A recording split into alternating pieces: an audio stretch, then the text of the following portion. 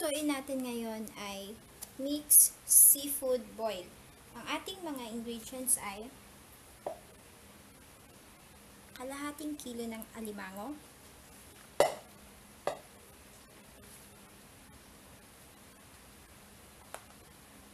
1/4 na kilong clams, 1/4 na kilong tahong, 1/4 kilong hipon,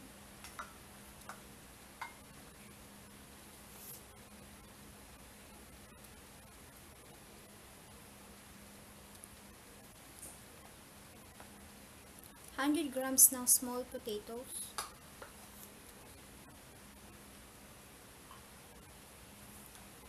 2 perasong corn,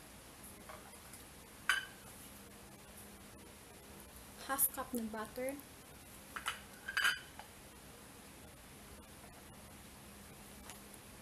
1.5 cup ng rice wine or white wine, onion,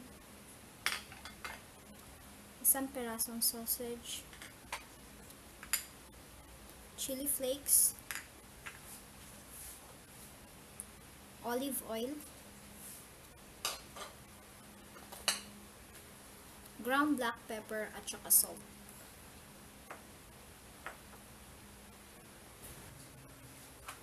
Ang una natin gagawin ay magpapainit lang tayo ng ating kaserola. Tapos maglalagay lang tayo dito ng olive oil,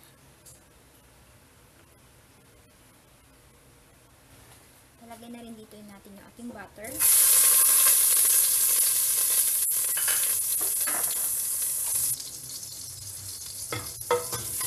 pag nag-melt na yung ating olive oil, lalagay na natin dito yung ating onion,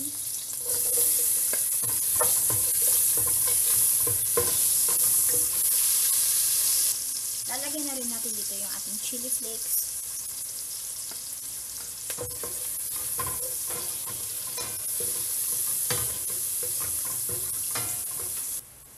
ngayon ilalagay na natin dito yung ating mais,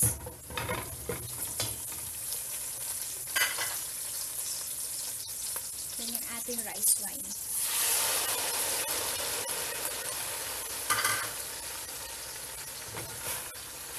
Simmer lang natin ito siya hanggang sa mag-half cook na yung ating mais. After natin siyang mai-simmer, lalagay na natin dito yung ating small potato. Lalagay lang din tayo ng 1/2 cup ng water. Pwede rin tayo ditong gumamit ng seafood stock. Pero ang gamit natin ngayon, water lang. Simmer lang natin siya ulit for 10 minutes. After natin siyang mai-simmer,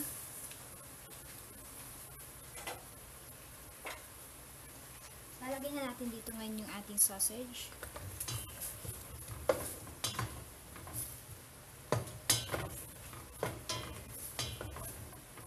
Simmer lang natin siya ulit.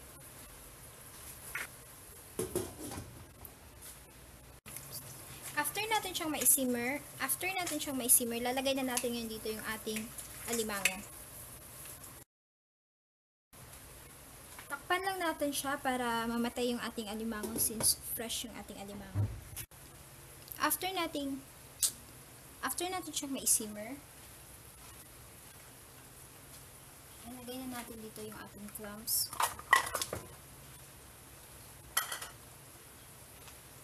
At saka yung ating tahong.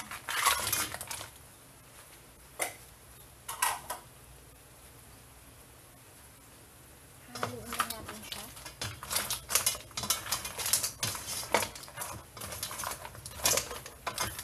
Simmer lang natin siya ulit. Takpan lang natin siya hanggang sa bumuka na yung ating clams at saka yung ating tahong.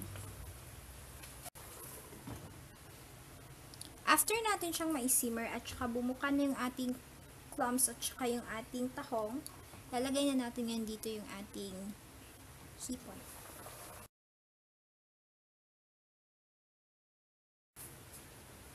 After natin siyang mai-simmer din, naluto na yung ating hipon, maglalagay lang tayo ng chili flakes on top. Then pwede na natin to siyang iserve.